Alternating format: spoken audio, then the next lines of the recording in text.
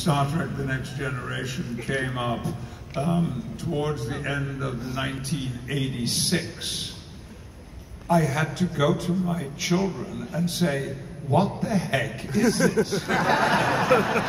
Because I was a stage actor and was only at home occasionally. When they were very small, I would steal away from the theater after a matinee, rush home so that I could have a little bedtime with them before going back in and doing an evening performance.